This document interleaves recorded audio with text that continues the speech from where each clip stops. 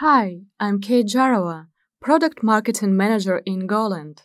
In this short video, we will have a look at what's new in GoLand 2018.3. Meet the newest member of the refactorings family. Change signature refactoring. It gives you many ways to modify a function, method, or method specification signature in just a few clicks. You can easily change their names and add, remove, reorder, and rename parameters.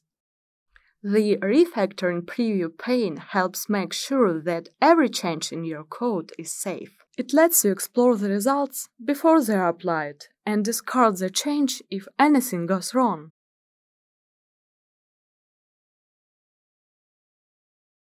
When you refactor a method specification, GoLand even asks you if you want implementations to be updated as well. This release improves the debugger in many different ways. Starting from this version of GoLand, you can run and debug Google App Engine applications locally. Before you start, make sure to download and install the Google Cloud SDK for App Engine.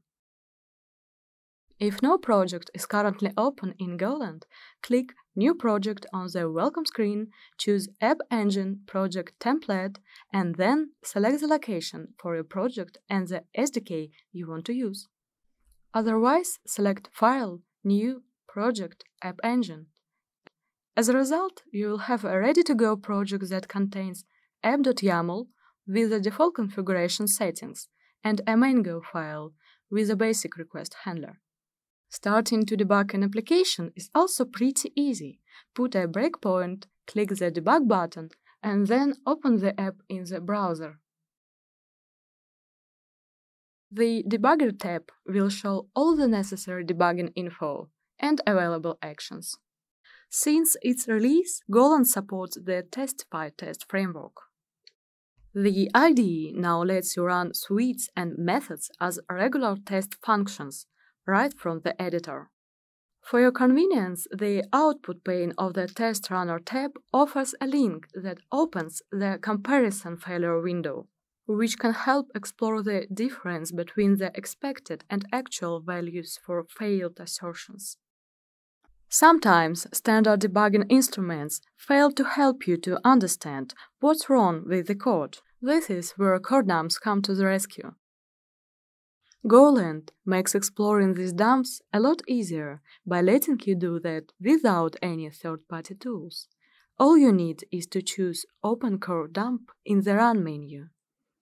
Core dumps allow you to look under the hood of your program while it's in a very specific state. Additionally, you can tell GoLand to create crash dumps automatically. You need just to tune your run configuration a little. Please note that core dumps are available only on Linux machines. However, you can analyze memory dumps on any flavor of macOS and Windows. In addition, the debugger provides code completion, inspections, and quick fixes for the Evaluate Expression dialog and the Watchers panel.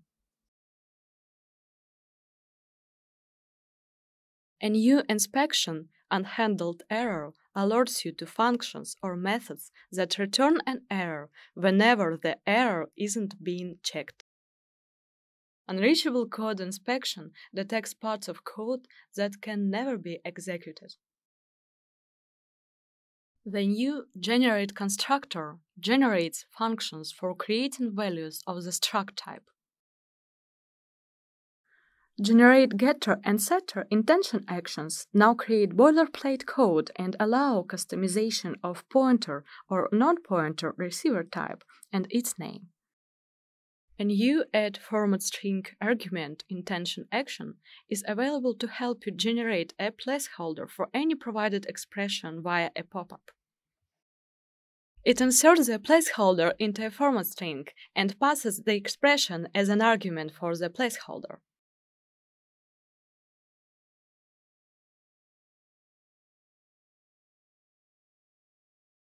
GoLand adds method-like completion for functions.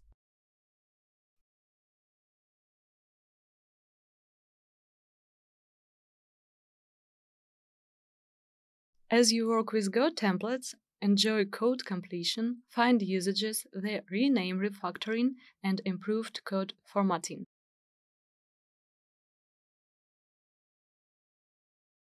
The new GitHub pull request tool window shows all pull requests from GitHub with their descriptions, current labels, changed files, and assignees.